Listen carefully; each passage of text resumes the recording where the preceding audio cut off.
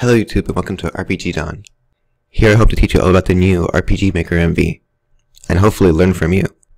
The first thing to do once you open your RPG Maker MV is to go to File, click New Project, and then name your project. We're just going to call it Test for now, and then we're going to name our actual game, the game title, Test 1. Now we just click OK and wait for that to load. You should see a screen like this once you're ready. The first thing you might want to do is to make one of your characters. To do that, go to Tools, then Character Generator, and here you should see a menu with many options, from face to accessories.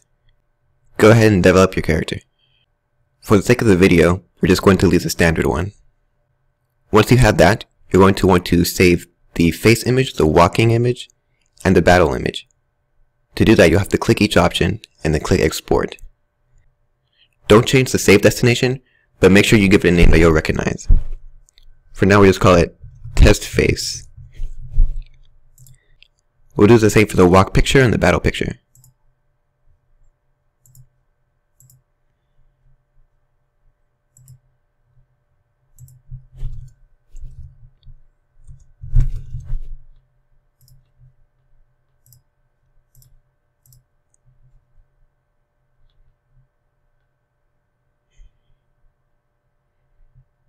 Make sure you're using Export to save.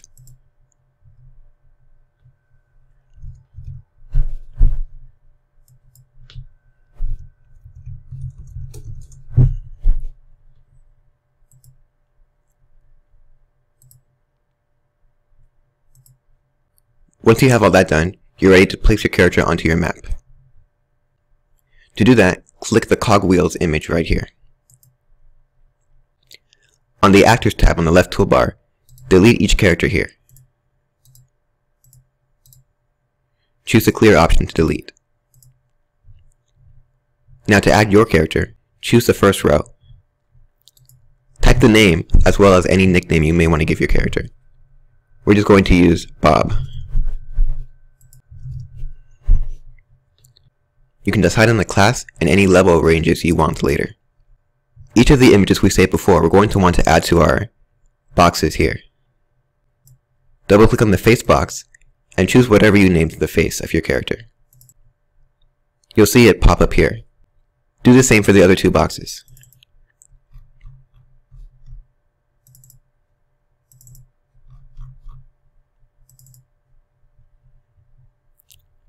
Once you're ready, click Apply, then OK. Now that you've made your character, you're going to want to add it to your map. To do so, go back to the cogwheel icon, choose System, and delete any names of actors that may be here. Double click on the first row, and choose the character that you created. Make sure the starting position is on the map you choose, and on the spot you like. Simply click on the map to choose their starting point.